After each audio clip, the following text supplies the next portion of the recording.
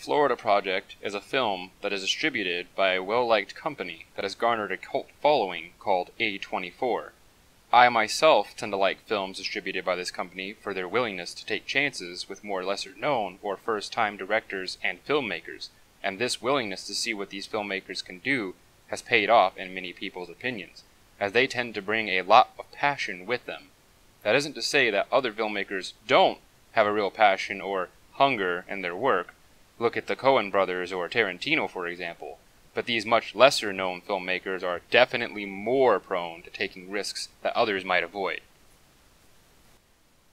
Our film follows a little girl of 6 years old named Mooney and her mother Haley as they struggle to make ends meet, often in dubious ways, to survive in the abandoned resort location of the Magic Castle left behind by Disney. There are other locations that are just like it, with equally fantastic names, but the living conditions in these places is anything but fantastic. Mooney usually spends her days playing with her friends Scooty, Dickie, and Jancy. They spend their days unsupervised, entertaining themselves by spitting on cars, cursing at other nearby residents, and getting into other sorts of mischief. The kids can be seen trying to hustle tourists out of money to buy things like ice cream, even stating, "I have asthma, and my doctor said I need to eat ice cream right away." There are helicopters that take what look like sightseeing tours near the hotel, something that only serves to further establish the vast difference in living situations for the residents of the defunct Disney Resort and those that are visiting the actual Disney Resort.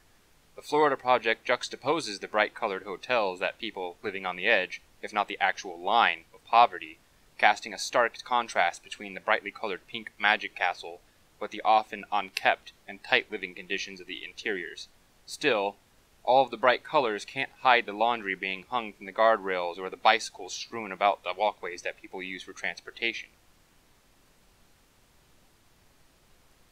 As a viewer, it is difficult to accept that Mooney and her friends are forced to live in these conditions, but they also bring something incredible to the film, a sense of childish wonder. It's clear early on that the children are having a lot of fun doting around town unsupervised and having experiences closer to what we think of in The Little Rascals, except the tragedy of it is that there is certainly a strong air of negligence clouding that fact. Let's talk about Haley for a minute. She is clearly not the best mother in the world. In fact, I am sure most people would consider her quite a bad mother. She sells unsuspecting tourists wholesale perfume for inflated prices to make money to afford the Magic Castle, but sometimes she has to find other avenues to making up the money she doesn't have in order to provide for her and Mooney.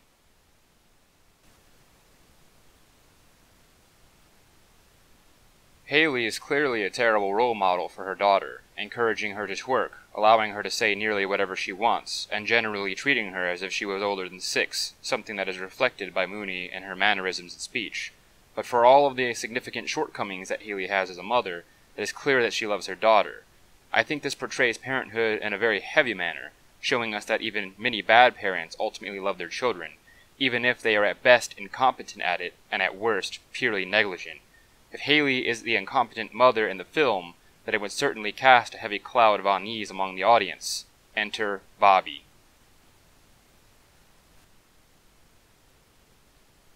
Bobby is the manager of the Magic Castle, played by Willem Dafoe, and he is in no short order an incredible character. He has mostly a thankless job, taking care of the general maintenance, paperwork, and any complaints that the guests might have. Notice the term guests and not residents. That is because there is a rule preventing residents from being taken in the hotel, and so when that limit of time has been reached, Bobby will ensure that they move all of their belongings into another room in the hotel, a kind of workaround. It is clear early on that Bobby really cares for the guests at the Magic Castle, and he keeps an eye on the kids, even as frustrating as they can be as they test his patience time and again. We never really see Bobby as an unofficial father figure to any of the kids without them, more of a good role model that has a good heart and a lot of patience for the guests. We see him acting as a kind of guardian for the kids when a suspicious older man comes along and begins to talk to the children while they are playing outside, unsupervised, except they really aren't. As Bobby sees this man, he climbs down from the ladder that he was using to put on some fresh paint on the Magic Castle to see about this older man. He expertly navigates the situation, leading to one of my favorite moments in the movie, cementing how amazing this character really is in the context of this film. We also see the flawed thinking of Dickie's father, who we can only assume has not improved his situation for him or his sons, but is moving on to New Orleans, packing their small car with all of the family belongings and giving away all of Dickie's toys, promising to buy him new ones. This thinking is clearly a problem for them, as they barely scrape by in Orlando, but choose to move to another big city that they will most likely not be able to afford, only staying caught in the cycle of poverty. As someone who has struck out in San Diego, even with a decent job, this is something I understood to be a terrible decision, and it kind of hit home for me. This whole film did, really, as I often question my ability as a parent. A film like this makes me realize that I don't do as bad of a job as I sometimes believe, but that I also have tons of room for improvement. I have 2 kids around Mooney's age, and to imagine them having to live the way that Mooney and her friends do is difficult to even do. The cinematography in this film is also quite incredible, taking advantage of the sometimes sweeping landscapes and high-contrast colors to the concrete jungle feel of the city that they live in. It does well to mix the themes of the wonder of childhood with the sometimes dark and unrelenting reality of poverty and having to bear adult responsibilities, something that Mooney's mother is poor at doing. There is also another interesting decision made with this film, the lack of any soundtrack. We hear the characters sometimes listen to music on their smartphones, and sometimes the environment they are in, but mostly the sound of this film comes from the actual city and people. The absence of any musical soundtrack allows the environment and its characters to really fill out the scenes, and there is something more raw and real feeling about the film for it. The Florida Project is a film that I thoroughly enjoyed, but also a film that is bittersweet. The choice to not always show, but imply, the things that Mooney has to endure due to her mother was a great decision. It simultaneously felt more tasteful, yet more depressing to see the majority of the film through Mooney's perspective. This is a film that is about human beings trying to make heads or tails of this crazy world that we live in. It is a movie about people that have good hearts even when things are not so good around them. It is a film in which we root for the characters to do better for themselves, even though we know that the chances are low, and we are inevitably met with the sadness. Ultimately, though, this film is about a little girl who struggles to cling on to her childhood, while her mother is doing much the same for herself. If you haven't seen the film for yourself, then I recommend you turn off this video and watch the film before moving forward. You have been warned of spoilers. Haley is obviously struck hard by the whole thing, though she more than likely expected this outcome in her heart, and she realizes that she is about to lose the only thing that she loves, her daughter. Here, we know what is happening is best for Mooney, but we also understand there is a price that everyone is paying.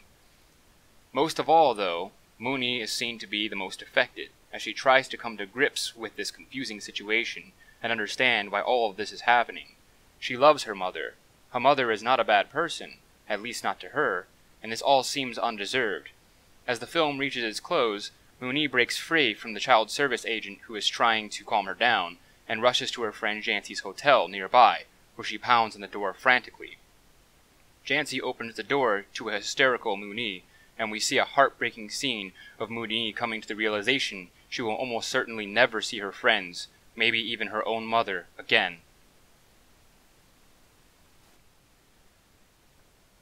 Jancy takes Mooney's hand, and they run off to explore the real Disney World at the end of the film, complete with whimsical music and camera work, except they don't.